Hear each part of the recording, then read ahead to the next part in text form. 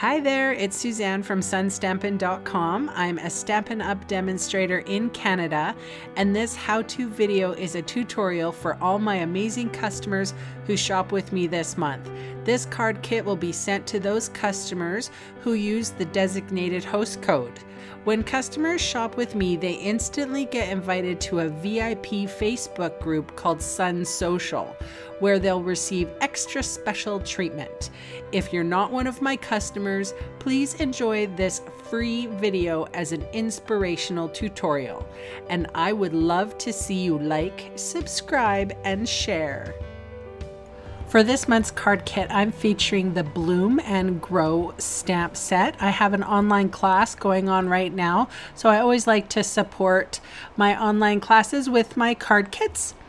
All right, so I have some Mosaic Mood Designer Series paper here, and it is cut specifically to be matted on either side of this crushed curry piece.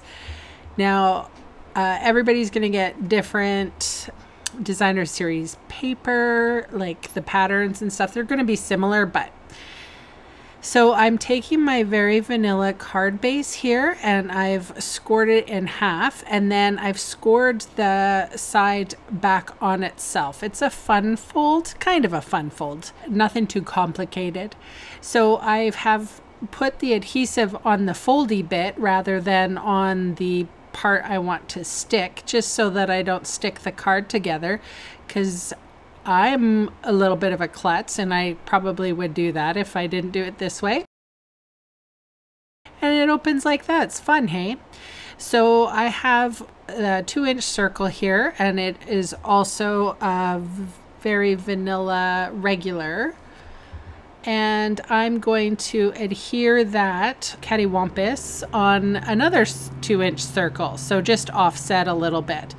I'm putting 3 dimensionals on the back of my sentiment piece and adhering that, like I said, just a little bit off.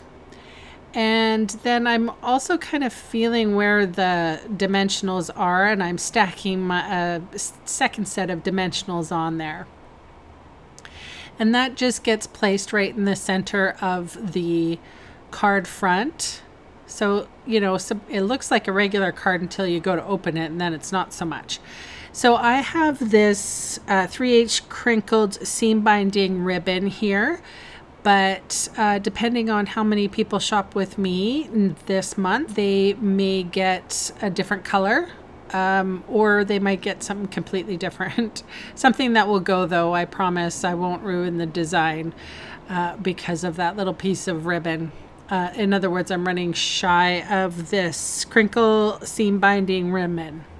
Anyway, that is the card kit for this month. Thank you so much for shopping with me. Stay tuned for a peek at some of the online classes I have going this month.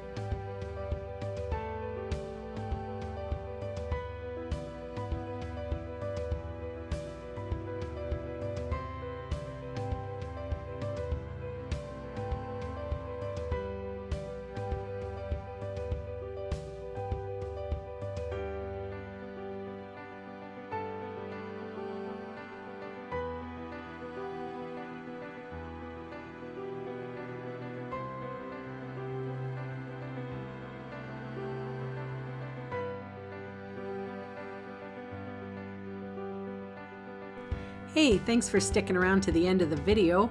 On screen are 2 more videos for inspiration. Click on the maple leaf for my blog, or click on me to subscribe to my channel. Thanks again for watching.